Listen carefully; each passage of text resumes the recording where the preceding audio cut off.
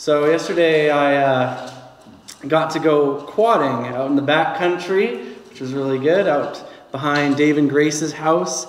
And it was such a beautiful drive, or quad, or whatever you want to, it is a drive. It was so beautiful, and I just kept thinking that, man, it's so beautiful here, it's so beautiful out here. And it took me a long, long time, like maybe over an hour and a half before I finally realized, this is God's glory. This is God's beauty. God created all this. This is beautiful because of God. And it hit me that it took me so long to glorify God for what He had done.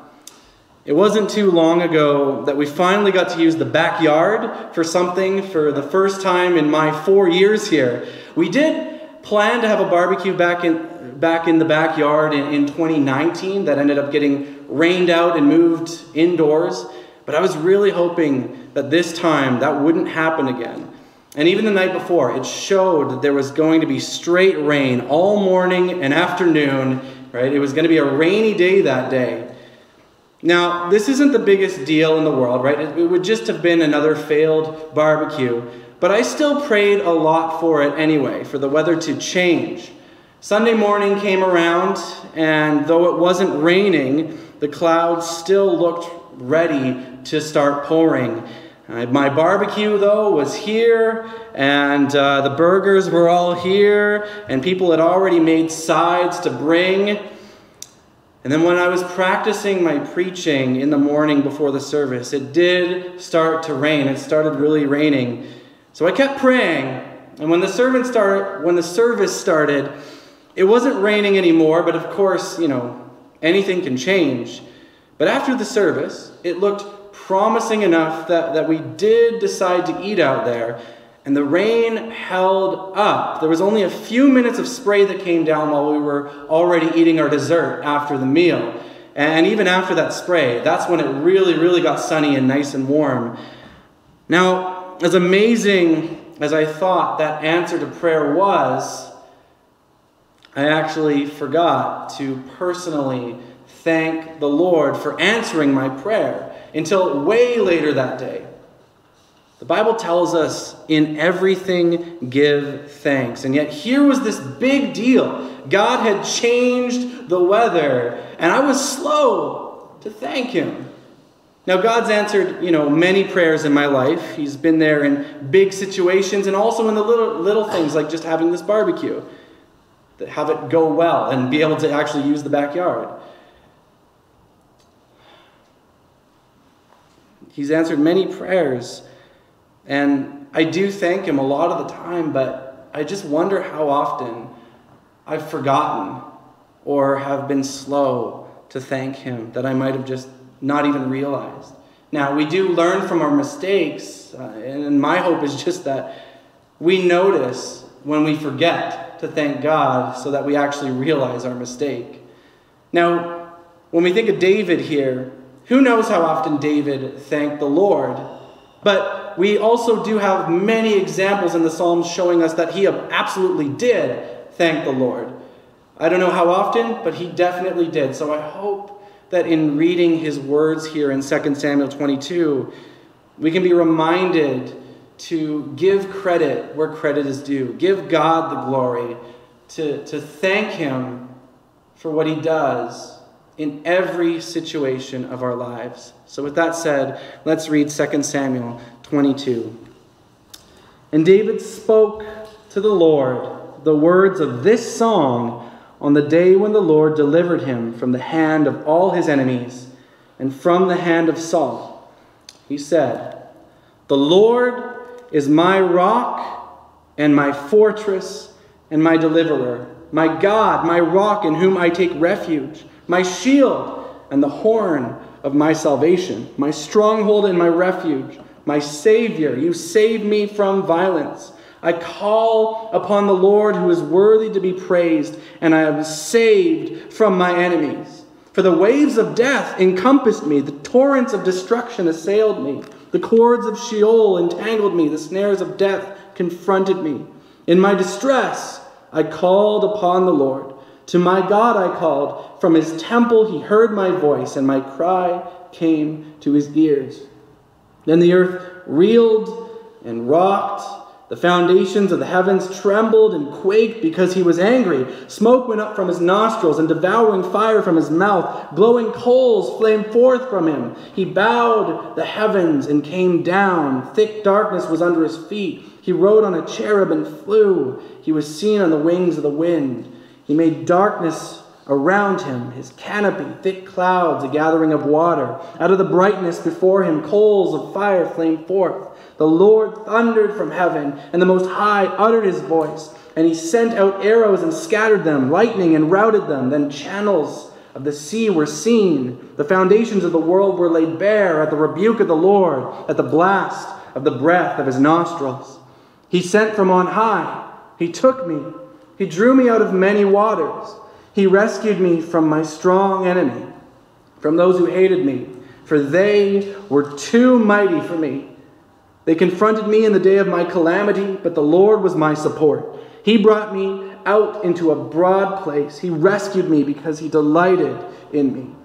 The Lord dealt with me according to my righteousness. According to the cleanness of my hands, he rewarded me. For I have kept the ways of the Lord and have not wickedly departed from my God. For all his rules were before me, and from his statutes I did not turn aside.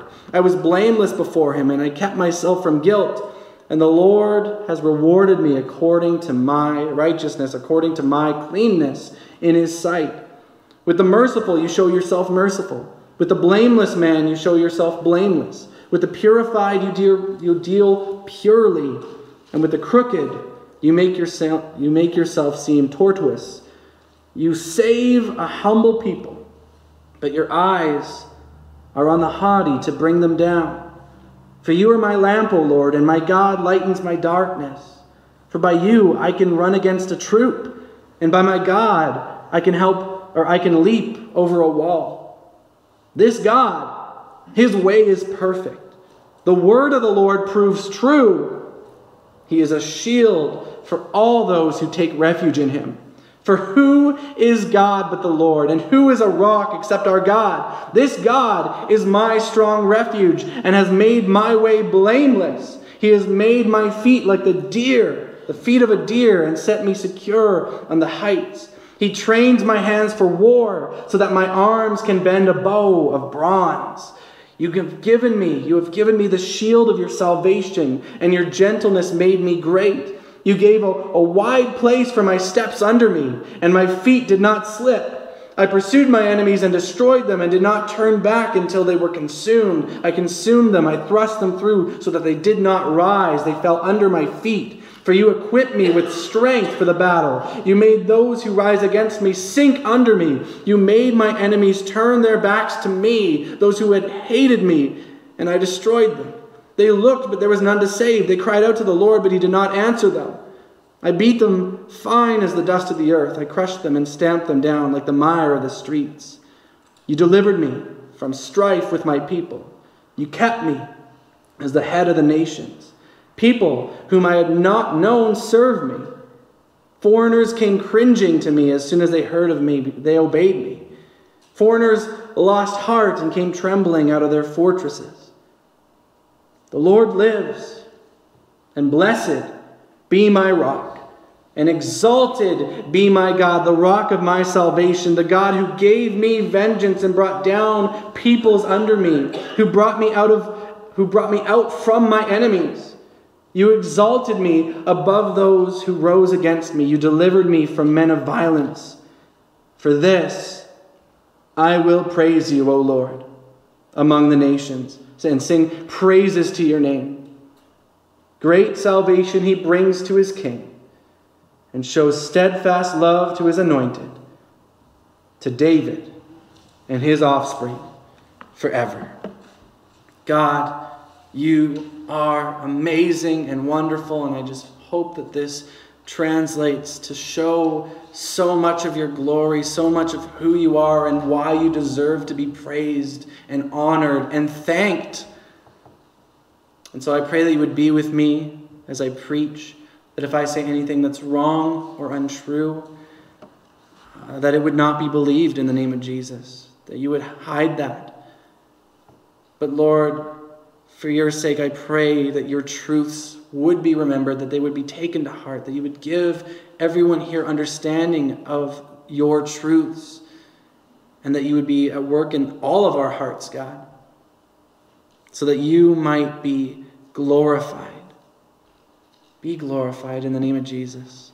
I pray this all in your mighty name, Lord. Amen.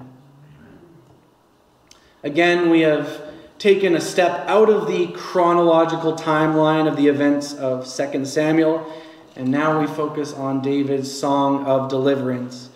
It seems to me that when it's introduced, that it could be that this was something that he said on maybe many occasions, because we get this very vague description of when he said this. In verse 1, "And David spoke to the Lord the words of this song on the day when the Lord delivered him from the hand of all his enemies and from the hand of Saul." And so there's multiple different occasions when this could have happened. Many times he was delivered from his enemies, and many times he was delivered from one enemy in particular, King Saul. So it's possible that this was a psalm that he recited often. And also just knowing that he was a musical guy, and it's possible that this had maybe a certain tune to it that made it more memorable. And of course, he wrote the words down. Of course he wrote the words down because we have them here. And also in Psalm 18 with a tiny bit of variation. So it's possible that this was recited. But whether it was something that was often recited or not, we know who is being talked about here, who is being brought up, and that is his enemies, including, of course, King Saul, as it says. Now, this is all spoken, though, as it says, to God. So this is not just a song or a psalm, it's a prayer of thanksgiving, a prayer of praise. Even though the words aren't always directed as if he's talking to God, because he mostly speaks of God in the third person until about verse 26, and even after that he's not done with the third person. The entire thing is still directed to God. This is who he's talking to.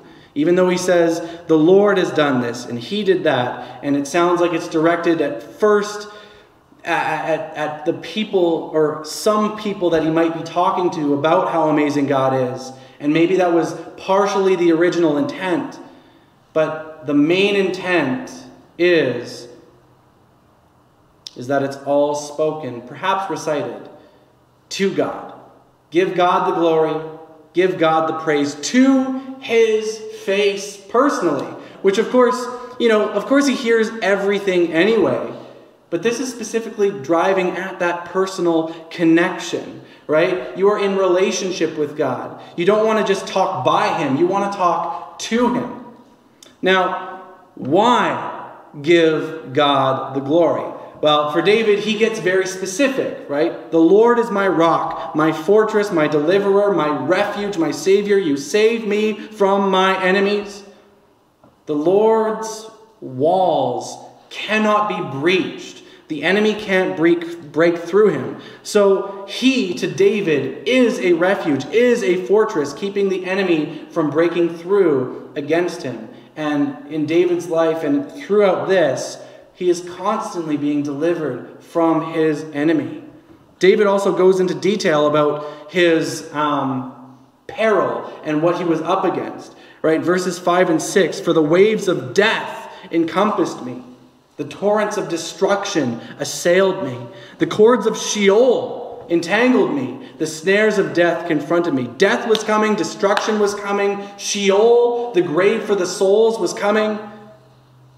We have the same problem. Though it doesn't always come from, warlords or soldiers and world leaders. But wherever it does come from, we all face death. Unless Jesus returns in our lifetime and takes us up, as we all know, we're all going to die at some point. What happens after that? Is it heaven? Or are you tangled in the cords of hell? We all were at one point. We've all sinned and earned that penalty. What did David do when he faced death and Sheol? Verse 7, "In my distress, I called upon the Lord. To my God I called. From his temple he heard my voice. and my cry came to his ears. He called upon the Lord, and the Lord heard him. Now, when we think of the cords of hell that entangle so many people today and how to become untangled, how to be saved from hell, Paul, the apostle, speaks some very similar words to this actually in chapter 10, verse 13 of his letter to the Romans, quoting the prophet Joel. He says, "For everyone who calls on the name of the Lord will be saved." Everyone who calls on the name of the Lord will be saved. Now, there are some more specific things to be explained about that, right? You don't just call out anything to the Lord, and you don't just get saved by saying the name of Jesus very loud, right? A few verses earlier, actually, Paul gives a little more detail. Paul says that if you confess with your mouth that Jesus is Lord and believe in your heart that God raised him from the dead, you will be saved, right? Jesus needs to be Lord. You have to submit to his lordship while also believing in his resurrection, putting your faith in him, how he died for your sins and how the Father raised him from the dead. But if that's something that you've trusted in, that you've placed your faith in, and you want to come to him for salvation, then calling on his name, you will be heard. He will save. And he will be to you a refuge that the enemy cannot snatch you from. John 10:27-29 says, "My sheep," so those who believe are his sheep, "my sheep hear my voice, and I know them, and they follow me. I give them eternal life, and they will never perish, and no one will snatch them out of my hand. My Father, who has given them to me, is greater than all, and no one is able to snatch them out of the Father's hand." There's no one who's going to snatch you from the Father's hand. There's no one who is even able to. He's got you. You're secure. But life on earth, of course, still isn't easy. And even if you found your salvation in him, which is eternal, there are still some times of distress before we get to heaven, where you can still call on his name, where you can still ask him for help or relief. We know that sometimes when that happens, when we call out, the bad stops, and sometimes, it's something that he might bring us through, and that he'll give us strength to get through, even if it's something that doesn't quite end until we've actually reached heaven. But he's always there to help you bear your burdens. He's always there for you to cast your cares upon. So don't be afraid to call on his name, because we are weak, and we need him every hour. One of my favorite things that David says in this entire passage is, "They were too mighty for me."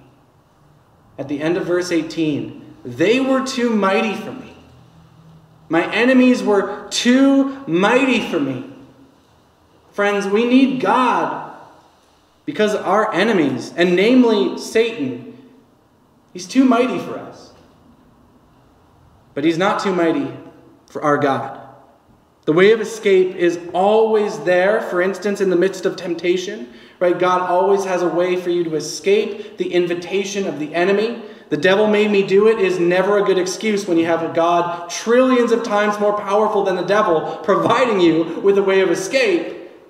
And also, when Satan tries to wear you down with different hardships and all these things, God has a stronger arm to lift you up. The devil can't tear down what God keeps up. The devil may be too mighty for you, but not for your God. Not for your God. What else is too mighty for you? How about the law, or trying to keep up those good works by your own strength? Don't get me wrong, we do have to work hard for the Lord. We can't just sit around and do nothing and expect God's work just to be done.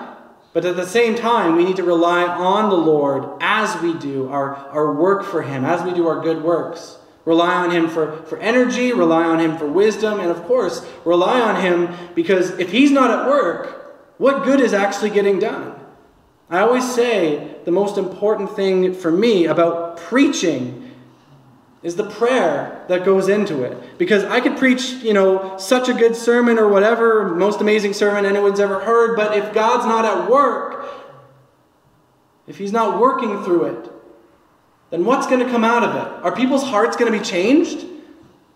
No, because God changes the heart. God's the one who works in hearts. So I want God to be so involved in both my writing and in my speaking. I still work hard, but I need to be relying on God. One thing, though, that we do need to understand about the law and about good works is that, again, they're not going to save us. They're too mighty for us in the sense that to achieve the level of works you need in order to be saved from hell and allowed into heaven, you need to be 100% perfect, which is impossible, right? You're not saved by doing good. You're saved by the only real doer of good, Jesus Christ. He fulfilled that law perfectly when he was on the earth. And then he took the punishment of death that we deserved when he died on the cross. He took your place, right? He gets the wrath of God that you deserved. You get the eternal life that he deserved. It's not very fair. And that is if you place your faith in him and what he did for you, like we mentioned earlier. Not if you do a lot of great things and follow the law well. No. Salvation is not about what you've done. You're not mighty enough for that as a sinner. Salvation is about your faith in what Christ has done. It's about what Christ has done. Christ is the focus. Christ is the righteous one. Now, Christ also will still, of course, get that eternal life that he deserves as well. As we know, he rose again, and then he later ascended into heaven and is now seated at the right hand of the Father. But even then, his work on the cross in taking the wrath of God upon himself, his sacrifice, that's still good for eternity. All right? It's sufficient to cover all sins, past, present, and future. The offering of his life on the cross was the sin offering of all sin offerings. So you who believe, you're covered. You're covered by his cleansing blood. You're covered in his righteousness. The only righteousness good enough for entry into heaven, entry into eternal life, to be with him forever. I bring this up, this whole righteousness thing, because it's interesting how David talks about his righteousness. Very, very different than maybe what we would expect. In verses 21 to 25, David says, "The Lord dealt with me according to my righteousness. According to the cleanness of my hands, he rewarded me. For I have kept the ways of the Lord and have not wickedly departed from my God. For all his rules were before me, and from his statutes I did not turn aside. I was blameless before him, and I kept myself from guilt. And the Lord has rewarded me according to my righteousness, according to my cleanness in his sight." These are some very interesting words coming from David. Someone who was a sinner, right? Someone who wasn't perfect. But what I think is from David's point of view, he's probably not actually speaking of himself as this completely sinless, perfect person. Rather, he likely speaks as one who hasn't turned his back on God, right? Even though he's fallen into sin and made very questionable calls, he's never abandoned his following the Lord. In application to these verses, Dale Ralph Davis says, "Those who faithfully follow Yahweh and esteem his word by obeying it are those who can expect his blessing. Those who don't, can't." Now, we still got to know that we won't follow him perfectly, right? But another thing that I want to take away from these verses is that maybe they were said prophetically. Maybe there's some prophecy in here. There are things that David has said before that he's written in the Psalms especially that turned out to be prophetic. And one of the most popular instances is Psalm 22. And verses 16 to 18 say, "For dogs encompass me. A company of evildoers encircles me. They have pierced my hands and feet." That's Jesus with the nails through his hands and his feet. "I can count all my bones." Jesus' bones were not broken on the cross. "They stare and gloat over me. They divide my garments among them, and for my clothing they cast lots. The soldiers did that with Jesus' garment. It's as if Jesus is the one talking in this passage, but it's David's words that turn out to be prophetic.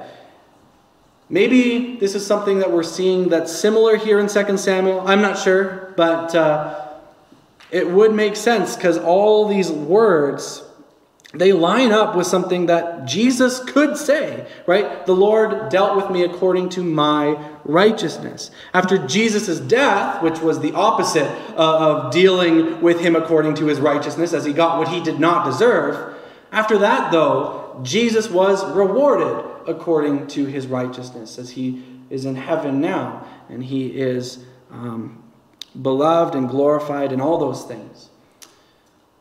According to the cleanness of my hands, he rewarded me. Just imagine Jesus saying these things. For I have kept the ways of the Lord and have not wickedly departed from my God. For all his rules were before me, and from his statutes I did not turn aside. I was blameless before him, and I kept myself from guilt. And the Lord has rewarded me according to my righteousness, according to my cleanness in his sight. This is something that Jesus could have said. And there is a sense, too, in which we can say something similar. Though I'd never say, according to my righteousness, right? We want to be giving God the glory, right? This is what this sermon is about, giving God the glory. But, yeah, I wouldn't say it was according to my righteousness. It's according to Christ's righteousness. But according to Christ's righteousness, I want to say this, according to Christ's righteousness, that's how the Lord deals with me. And that's how he will deal with you who believe. Not because of your works, right? Not because of any righteousness of your own, but instead because you've placed your faith in Christ and his work. He atoned for your sin. There was a substitutionary atonement, which means he took what you deserved so you could take what he deserved. So you are credited with his righteousness. So these things on here, it's almost like a statement about you because you have that righteousness now, even though it's not your own righteousness. Totally unfair. It's all totally unfair, but it is just. And it's something that we need to be thankful for. That God sees, when he looks at us, he sees the righteousness of Christ. At the end of all this, David concludes all of what he has said about God and all about what he has said about what God has done for him by saying this: For this I will praise you, O Lord, among the nations, and sing praises to your name. Great salvation he brings to his king. David was king of God's people, Israel. He was God's king, not in the sense of being above God, but he was God's king in the sense of being chosen by God to lead his people. Great salvation he brings to his king and shows steadfast love to his anointed, to David and his offspring forever. It's interesting because he's talking to God, and he's talking to God a lot in the third person, and even when he's talking about himself at the end here, he says David instead of me. So it's interesting that way. But what he's doing is he's summing it all up. This is why I praise you, God. You bring me salvation. You show me steadfast love. And it's forever. It's forever. As followers of Jesus, God has brought us salvation. He has shown us steadfast love. And it's forever. That's why we should praise him. Our rock, our fortress, our refuge who keeps us from our enemy. That's why we should praise him. That's why we can give him thanks in everything that we do. And in every situation. Because this truth is always constant no matter what we're going through. We have salvation. We have God's love. And we have Jesus. And we have him forever. So when the bad comes, don't forget your refuge. Don't stop thanking him or giving him glory. And when the good comes, as I've learned recently even myself, don't forget to thank him either then or to give him the glory then. Thank him even over the smallest blessings, like that barbecue. It was a small thing, but it was just a lot. Don't forget to thank him for the small blessings as well. And I get that it might not be easy, right? You'll need to work hard to remember him that often. Spend lots of time with him. That'll help set your minds on the things above. And you'll also need help to thank him in the bad times, right? Times where it's tough to glorify God, when he's allowed, these hard times to happen. But again, setting your mind on the things above, you know that this isn't your home. You know that there's something in store, that this is so great that it's beyond being even imaginable. So great are the things of heaven that await us. And the fact that we get to be with Jesus forever. That's amazing. They're forever. Being with Christ is forever. So praise him in the good times and praise him even in those bad times. And if you need help with that, again, God is your help. God is your help. Rely on God. Bow with me in prayer. God, you are so good, and I'm so thankful. And now that I'm thinking about it, especially, I'm so thankful for what you've done. But even when I don't think about it, even when we aren't thinking about it, bring things to mind so that we can thank you more. Help us to be more thankful. Help us to be more mindful that, this creation, it's so beautiful, but that's you. That's your glory. That this little thing that happened, that's awesome. Let us thank you for it, even if it's just small. In everything, give thanks. Help us with that, Lord, because you deserve it. You're so good. You've saved us from our enemy. You've saved us from Satan. You've saved us from our sin and its consequence of hell. You've saved us. You are our refuge. You are the one who keeps us from all those things. And you are powerful above them. You're so powerful. So we know, first off, you're faithful. You're going to keep your promise to us. Second of all, you're powerful, so they can't snatch us. It's just so amazing when we think of that. And so help us to think of those things. Help us to thank you for what you did. Help us to remember your love for us that took such form on the cross, Lord. There's nothing really that shows us your love more than that image of Christ on the cross, what you did for us there. Just help us to think of all these things. Help us to remember these things. Help us to be thankful. And because you deserve it. And all the thanks in the world that we could give, all the glory that we could give you, all the honor, it still wouldn't be enough to give you what you deserve. So help us give it more. And thank you again, God. You're so good. I pray this all in your mighty name, Jesus. Amen.